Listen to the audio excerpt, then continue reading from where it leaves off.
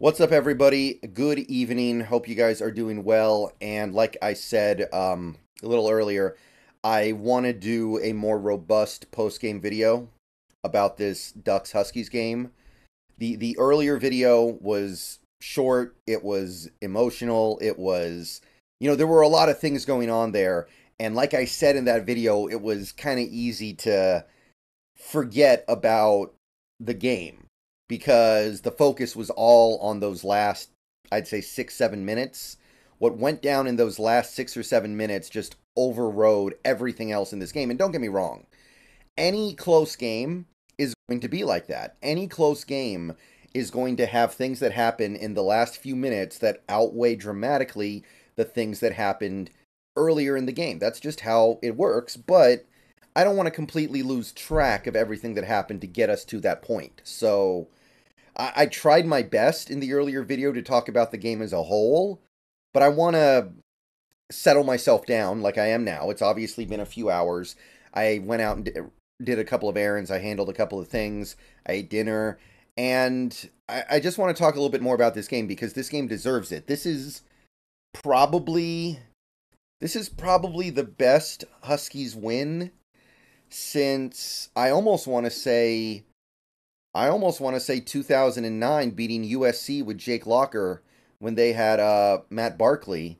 But winning that game was not in service of that much. It was just kind of a statement that, hey, UW football is on the ascent. This is UW football might be playoff caliber. So even then, I don't know. Like when was the last time Washington won a game with this much on the line in this dramatic of a fashion? It's been a long time. And if you take out that '09 game against USC, you'd have to go way, way back to find another game like this. So I want to process it properly because this game has set the Huskies up very nicely to have an opportunity to make the playoff. If they lose this game, I think it's over. You're at home, you're playing a Ducks team that is not, I mean, they're obviously a fantastic team, but they're not the super powerhouse Ducks that we've seen in the past.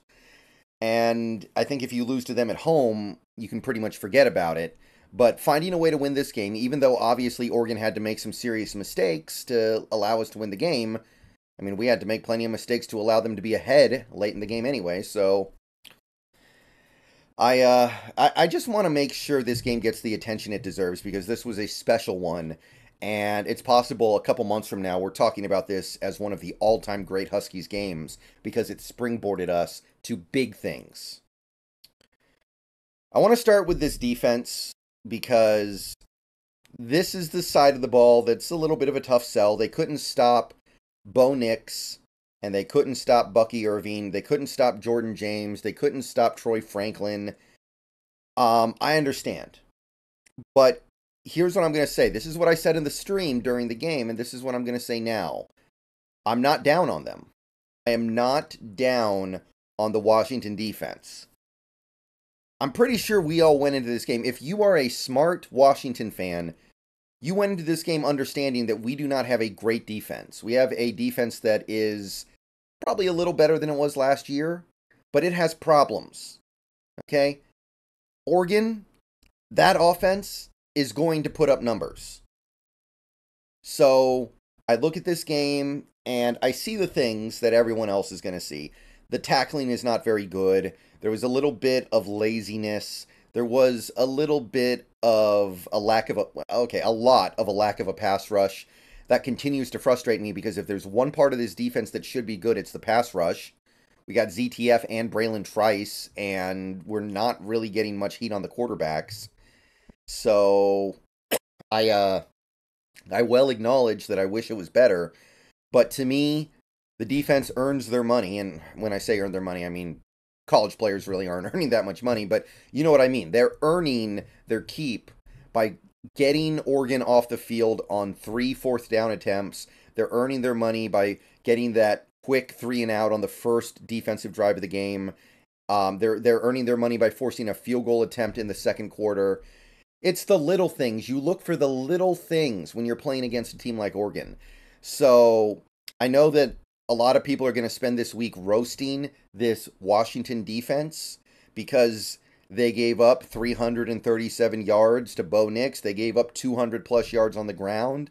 That almost 550 yards of offense they gave up. And I know they're going to get roasted for it, but I'm going to say it right now.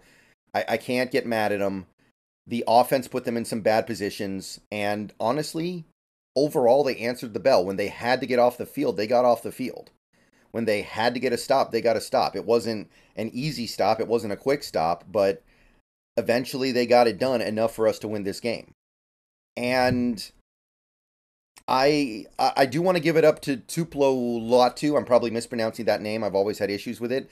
But he had a great game. He had our 1 sack. He had 11 tackles in this game. I thought he played really well.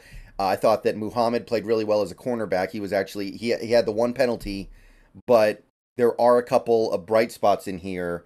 And if we play defense like that, we can go far. And I know that sounds kind of weird to say because the defense did give up 33 points and 540 yards, but I'm telling you, against this Oregon team, I consider that a victory. 33 points is a victory. We were able to survive the penalty. We gave Oregon the ball at the 50-yard line, and they didn't get any points off of it. We gave Oregon the ball with a 4-point lead with 6 minutes left and got the ball back to our offense in time for them to go drive down. That's all you can ask for. And offensively, like I said, big performance by Michael Penix. I already said pretty much everything that need to be said, but by the way, it wasn't a rib. I thought he cracked his ribs at the end of this game. He did not, apparently. It was just cramps, which is a huge relief. Big sigh of relief there. He's fine. Apparently he was just cramping up really badly. But either way, playing through pain, leading us down the field, down to the 1-foot line, and to have the play calling, the blocking, the scheme, everything just completely fail him, nearly costing him this win. And then to just go right back out there 5 minutes later and say, all right, I got this. 2 plays, touchdown, good night. I mean, that is the stuff that legends are made out of, guys. And Penix is already in his own way a legendary Washington Husky because he's set so many records for UW quarterbacks. Now he's truly a legend. He has a chance to maybe become the greatest UW quarterback ever other than Warren Moon. Like, if this season goes where it has a chance to go, the CFB playoff, and you take a look at what he accomplished over that 2-year span he was here, because, of course, he's going to leave at the end of the year, I would take that over Browning. Browning had good years, yeah, but what Penix is doing week to week, way over the top. I'd much rather have Penix's higher ceiling over Jake Browning's length of career, right? I would rather take Michael Penix's 2 years over what we got out of a guy like a Brock Heward or a Tui or Sonny Six Killer or Cody Pickett or any of those guys we had back in like the 90s and 00s. Like, he's going to be right up there with Warren Moon if he can take this team to where it looks like he's going to take it. And you can't say enough about what he did today.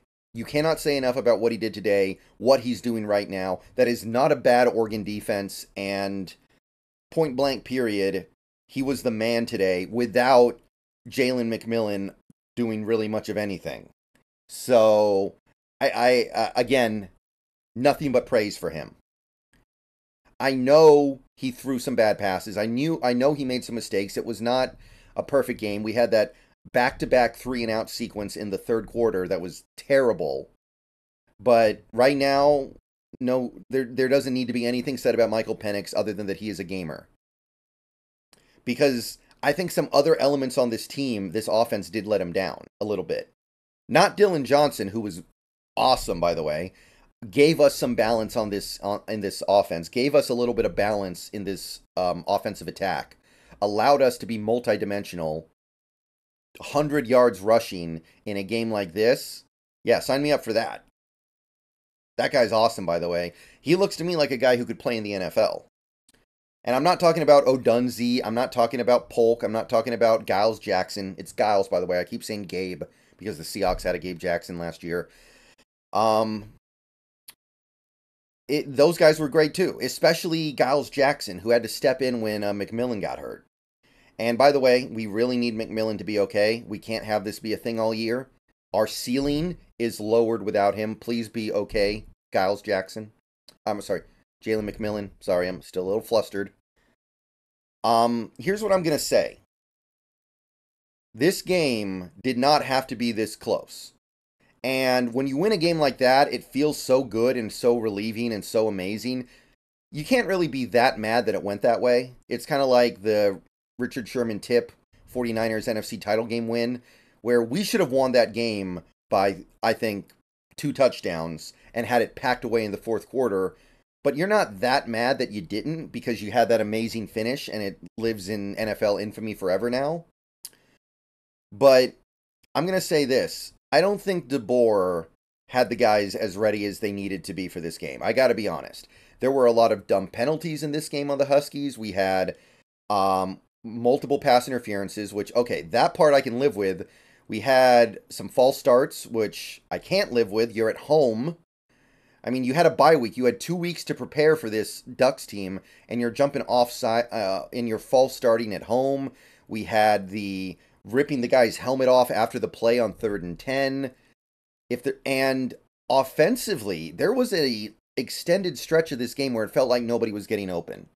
So if there's anything to be critical of right now as a Huskies fan, DeBoer, I think you escaped with this one. You did not have the guys completely ready to play. Your scheme was not getting receivers open. There were so many plays in this game where we were just like, okay, it's you on you. Go get open. Go find a way to get open on this guy and figure it out. Like we're not going to, the scheme is not going to help you get open. It's just going to be mano a mano. And there was a significant stretch of this game where we couldn't. So that's what I will say. That's why this game was as close as it was. Like, you go back to that first half.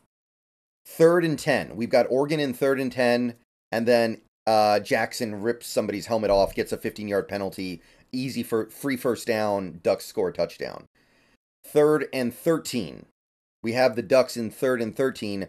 Bo Nix breaks contain because I think it was ZTF was way out of control rushing off the edge. Gets to the outside, and you've got 2 Duck defensive backs kind of hanging out there, allowing Bo Nix to get up the sideline for the first down. If those guys had committed to protecting against Bo Nix earlier, then they probably stop him several yards short, and it brings up an interesting decision for the Ducks. Instead, they get it, and they go down for a touchdown. So there was some sloppiness here. There was, I think, some bad coaching here. I didn't think that DeBoer called a great game with the play calling or the scheming, and that's why this game was so close. That's why we needed Oregon to mess up so bad at the end of this game for us to win. Like, I'll say it again. I said in my earlier video, I'll say it again. I thought the game was over. I thought the game was basically over. I thought they were just going to punt the ball, pin us inside the 20, and say, okay, Michael Penix, you can barely stand. You're in serious pain. Like you are messed up right now. Go try to drive 80-plus yards to win the game with no timeouts. And I didn't think he could do it. Under normal conditions, I believe he could do it, but I thought he was hurt. So I was just so confused. If you go back and look on the stream, my reaction to Oregon going for it on 4th down there was bewilderment. Michael Penix looks like he can't get the ball more than 15 yards down the field. Why would you not challenge him to have to drive the field to win the game? So we needed that to win this game because I know Penix carved up the field in 2 plays.